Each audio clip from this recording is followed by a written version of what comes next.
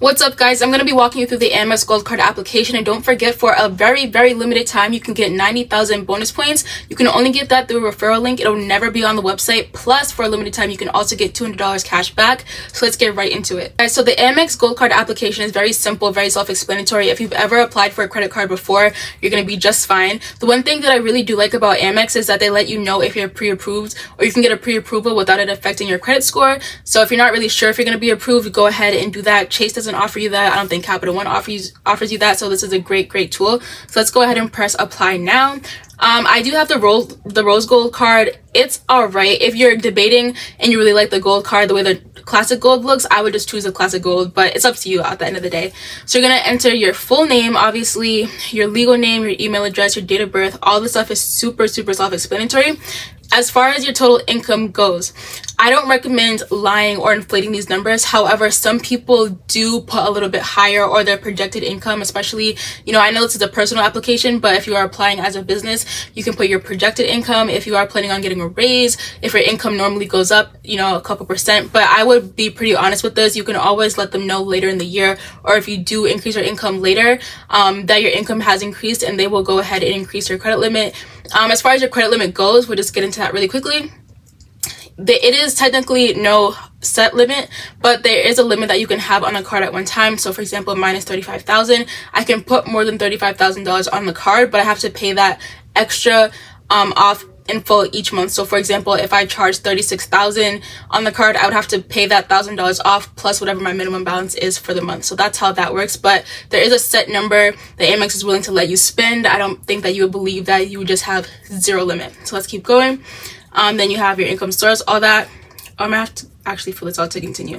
All right, let me fill this out and I'll be right back. So I went ahead and entered all the information. I ended up using a fake name. We are Amber Williams today. So it'll bring you to this next slide, which gives you the interest information. So I'm just going to talk about the interest for 1 second. Out of the 7 to 8 months that I've had the Amex Gold Card, I carried a balance one time. I'm going to be very transparent with you guys. I carried a balance 1 month, and the balance was $1,200. I carried it for 1 month and I paid it off in full the next month, along with my, balance for that month. So I paid $48 in interest, which was fine. I knew I was going to pay the interest for it because I knew I was carrying a balance. Cool. The next month, Amex then charged me $100 in interest for the balance that I already paid off. So they call it trailing interest. I thought that was ridiculous. When I reached out to the customer service in the chat box, they were like, yeah, it's called trailing interest. So you have to pay your balance off in full for 2 consecutive months in order for that interest to be taken off. I was like, I can justify 1 month because I knew, right? But I'm like, you guys literally just made that up. Like, this is not a thing where you can just feel like, I get it, it's a company, it's their rules, blah, blah, blah, blah. But I just feel like, that shouldn't be a thing. I let them know, and they went ahead and did a courtesy removal of the interest. That $100 I didn't have to pay because I said it was fine, because I just feel like, these companies, they're just really greedy, and I'm willing to pay what I borrowed. But other than that, you want me to continue to pay for it when I already paid it back? Like, what? That's insane.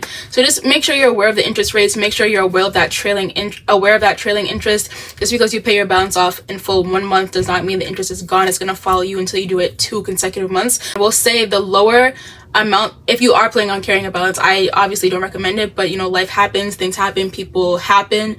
So if you are carrying a balance, the lower your balance amount, the higher your minimum payment's going to be. The higher your balance is, the lower your minimum payment's going to be. So for example, that 1 month that I carried a balance with $1,200, my interest payment was like $48. Last month, my statement balance was $5,000. It was $5,400.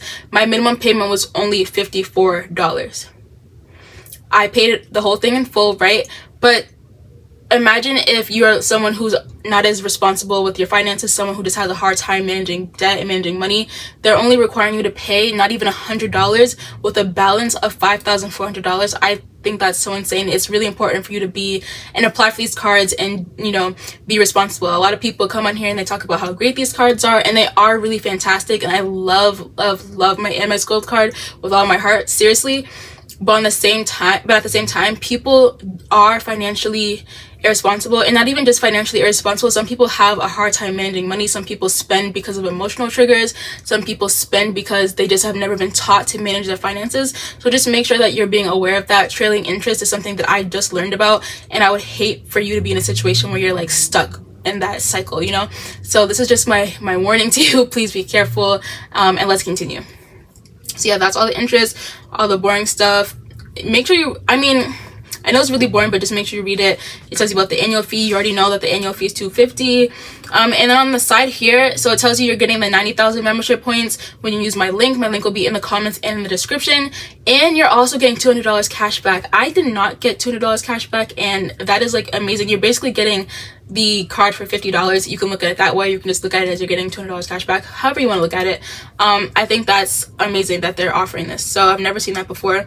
So let's continue. And then after you're done reading all that information, you press agree and submit. The application is super short, super straightforward. So now let's get into some things, some questions that people have of whether or not they will be approved. First, we're going to talk about credit score. What does your credit score need to be? There's no really like set answer. Some people will say you want to make sure you're like around a 680, 690.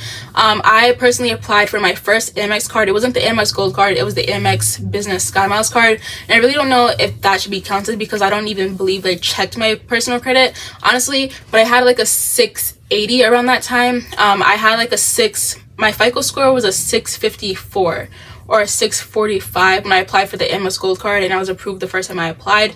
I know that you can be approved under 700, but I think what Amex is really looking at is your debt to income ratio. It really just depends, but like I said here, you can make sure you're approved, you're pre-approved before you accept the approval, and won't affect your credit score.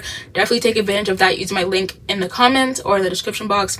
I really think that, you know, it's a case-by-case thing. If you already have a relationship with Amex, if you already have like a high yield savings account with them, or if you have previous Amex cards, I think your chances of being approved are a lot higher. I will say that some people get Amex Gold card offers directly from Amex, and I heard a lot of people saying, you know, that doesn't always equal your approval or guarantee your approval. So just make sure you are taking advantage of the 90,000 bonus points. You can only get that with the referral link, okay? So I'm really excited for you guys to earn points, travel, rack up points, or whatever you want to do. If you decide, hey, you want to use your points to buy things on Amazon, that is totally your choice. You are well within your right to do so. But Amex is also having a deal with KLM right now, so you can transfer your points to Air France, and they have flights to Paris for like 22,000 miles. So that's 22,000 points.